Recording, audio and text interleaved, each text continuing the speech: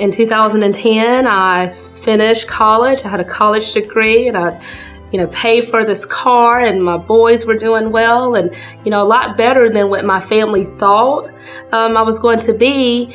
And still at this time knowing Christ, but I'm not in church, not faithfully going to church. I'm just doing my own thing, taking care of my kids, doing what I thought I needed to do at the time. That same year in 2010, December 16, 2010,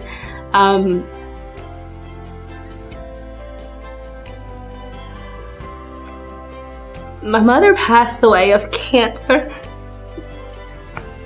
And at that moment, my life kind of stopped.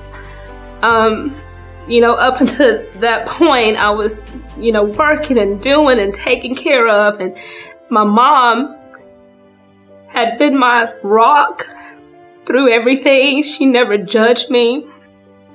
So to lose her at this point where, I finally made it really hurt. So for several years after that, I was very angry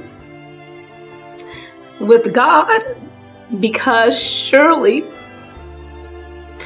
He knew that I needed my mama. I didn't want to be at church at all. And for a while I didn't come, just stopped coming. But little by little, a friend, Robin Jackson, got me in, and so odd or ironic to say that, although I was upset with God, this was the only place that I could find any type of comfort or peace in my life.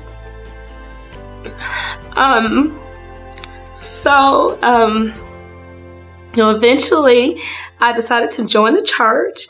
I've never understood the Bible the way I understand it from being here. Even all those years I've been in church my whole life, I never understood, and it never related to who I was or what my purpose was in life. In March of this year, I was baptized, and since I've decided to get my life together and I rededicated my life and I've started learning the word for myself and participating in church activities and being baptized, I'm so much stronger now. I still cry sometimes when I think about my mama, but it's a different cry. I'm no longer upset. I'm no longer angry or sad or depressed. I'm happy, and I understand that I had to go through these things in order to get where I am now, so that I can help someone else that may be going through some of the same things that I've gone through. So my life is good.